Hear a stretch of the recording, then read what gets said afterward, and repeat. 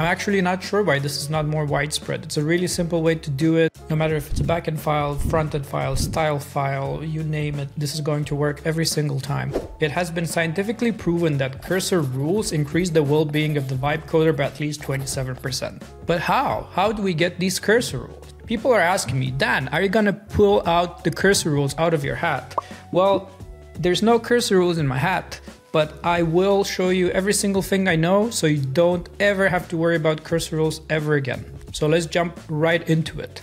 So if you didn't know, cursor rules live in the .cursor/rules directory. You can make subdirectories in here and you can create as many cursor rules as you want. They are in the MDC file format, which is basically Markdown with some extra steps. Don't worry about it.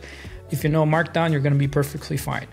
So you create a new file, haskell.mdc, obviously the world's most popular AI coding language, and then you just fire away. Here we go. Hello? Hey Dan, have you checked outside? No, sorry, what's outside? Outside the window. It's year 2025, Dan. Holy f***. It's what? Alright guys, that was obviously a joke. You're not supposed to write cursor rules like this. We're not gonna write them by hand. It's 2025, we need to write code, we need to ship apps. So let's seize the opportunity while we can. Let's build something cool. And I'm gonna show you how to do this right without spending a bunch of time writing things from scratch. But before that, you will need a couple foundational rules, okay? These foundational rules are not necessarily specific to your project. You can just get them from somewhere. You can get them from me. I'll link them into the description. And after we put these foundational rules in place, they're going to show you how to make specific rules for your language, for your project, for your coding style, and so on and so forth. It's going to be really easy. So please check it out. Deleting this monster. Delete, delete. The first rule you need to add is the rule for cursor rules themselves. Trust me, having this in place will just make everything else easier. So cursor rules.mdc is going to tell Cursor how to structure rules, where to put them, and what file name they should have. Pretty simple stuff. At the top here, if you haven't worked with Cursor, you can give it a rule type, which is telling Cursor how this rule should apply. You can do either always, auto attach, agent requested, or manual. This one should be agent requested, and the description for it should be how to add or edit cursor rules in your project. So just briefly, it does naming convention, directory structure, and then a basic example on how this file should look. Alright, this is one of the foundational rules. The other one is also not something I invented. It's a rule that I stole from Taskmaster AI, and this is the self-improve rule. So the self-improve rule actually teaches Cursor how to create more rules by itself. And yes, my friends, we have reached level 2 of Inception, and that Oscar Leonardo DiCaprio is mine now. So what does this do? It tells Cursor to look at patterns, look at bugs, and create new rules when a certain number of these bugs or patterns appear. Pretty simple. It explains how to recognize these patterns and how to continuously improve as you prompt it. And these two rules just include in every project. Don't worry about them. They're gonna do their thing. You don't have to change them. You don't have to maintain them. By the way, if you look at the bottom of this file, you see that I can actually reference a rule from another rule. You can reference any file in the source code if you want to, and this one essentially ensures that the format of the cursor rule that's going to be created is going to respect the format that we want.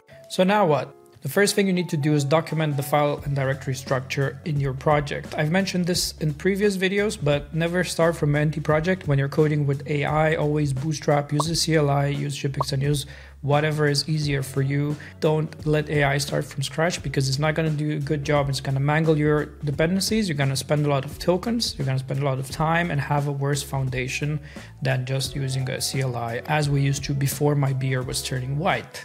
So here's how we do this. We do add cursor rules. So we attach the format of the rule that we've just defined. And then we type list all source files and folders in the project and create a new cursor rule outlining the directory structure and important files and folders. Once we do this, it's going to list a bunch of files and it's going to create a cursor rule containing the directory structure. So after it does this, you want to double check it and make sure it didn't do too much and also that it captured the places where you have shared components or places that are not that obvious to the AI that it couldn't really determine from listing. All right, so here it is. You can see it did a pretty thorough job. It maybe listed a bit too much, so stuff like Git or GitHub, I'll probably remove.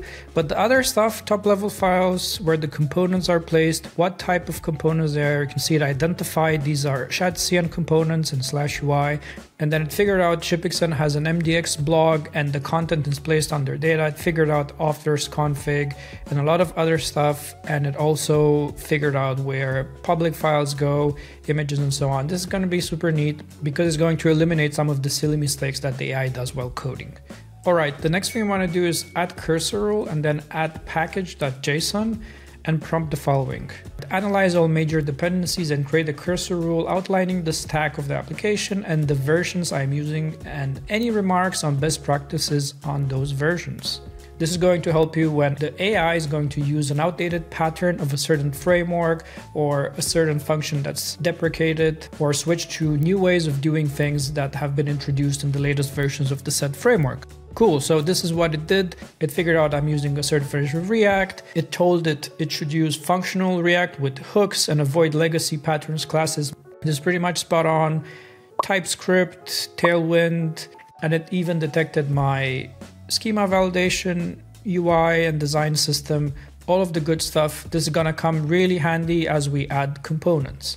So now, you know what they say, give a man a fish and you feed him for a day, teach a man to generate cursor rules and you feed him for a lifetime. So I'm gonna teach you exactly how to write these rules regardless of your code base. And it's really simple, guys. I'm actually not sure why this is not more widespread. Maybe this is a feature that I came across that many people haven't. So I hope you spread the word about this because it's really flexible and scales to every single code base. So just as an example, I would like to create a cursor rule for a React component under Shipixen.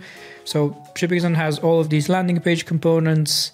Let's pretend I want to create one more landing page component in Shipixen and I want it to be in the exact same style of code. You can see that this component has a certain pattern when passing props and it is pretty flexible. It accepts either strings, React components, or children as its props. And I would like to create more components like this. So how do we do it? We head over to the chat. So I add cursor rules and then add landing newsletter section and then do /generate cursor rules. And I prompt it, I want to generate a cursor rule for the attached file.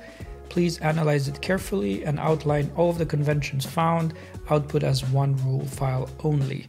So now I bet you can see where this is going. You can essentially do this with any single file, no matter if it's a backend file, front-end file, CSS file, you name it. This is pretty much going to work the same way and it's going to output relevant rules. So let's see what it did. So for example, it found the component structure. As I mentioned before, it figured out that there is a flexible content and then you can pass either string or components. It figured out event handlers and a lot more, and it included notes on styling, accessibility, and even some best practice that it could identify, which are actually pretty good. So no unused variables, no any types, no unnecessary comments. These are all things that AI frequently gets wrong, but not for you because you've generated your rule with this approach. So I'm going to do this with one more file just to show that it works generically. I picked a util called base64 to blob.